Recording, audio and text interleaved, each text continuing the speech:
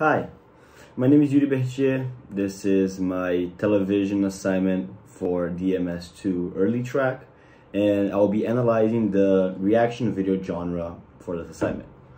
Today I will exercise my audio-visual argumentation skills in order to show how the medium of television is undergoing a transformation in the digital age and what it has become.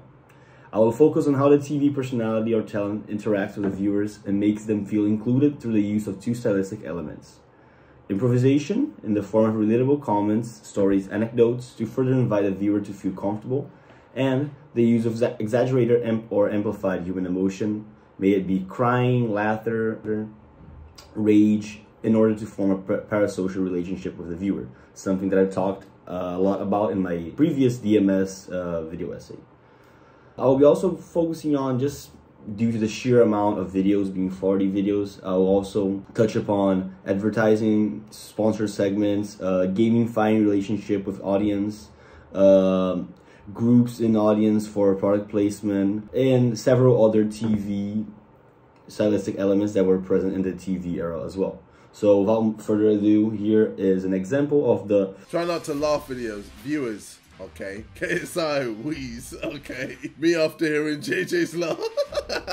My laugh makes people laugh. Interesting. All right, ladies and gentlemen, as you can see, there's this chair. Nothing funny about it at all. Let's see if this works. Look at it.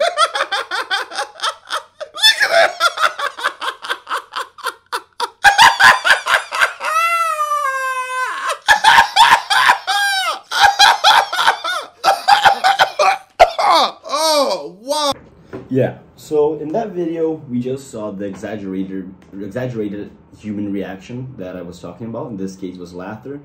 And you can see that the user is aware of this, as he talks about how this ability of making other people laugh and it's contagious. And this connects very well to any talk show, any TV show with a live audience, because you can see how the live audience does the same thing. It amplifies the human emotion, making the viewer at home, oh, this is when I'm supposed to laugh, oh, this is when I'm supposed to clap, and yeah, it just helps to tighten this bond between the two parties and further develop. This happens not only in the US. I took a personal example. There's this Brazilian YouTuber, massive, over 30,000 views for every live stream, and he does the same thing, just this more primitive way. As Brazil, we have this, internet access, and streaming softwares are a bit behind. Even though it's the same platform, the streamers, they reach the trends a bit slower. But here you can see the same thing. He's just reacting to food. And yeah, thousands of viewers just wish to sit down and have this personal interaction, because this YouTuber is doing something that they also like doing.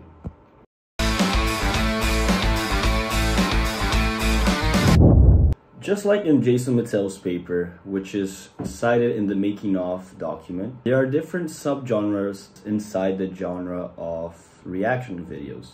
One of which I want to highlight now is the chess reaction content.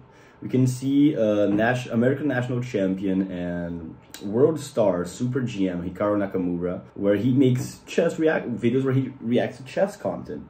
But inside these videos, we can find both the over-exaggerated reactions, mainly laughter.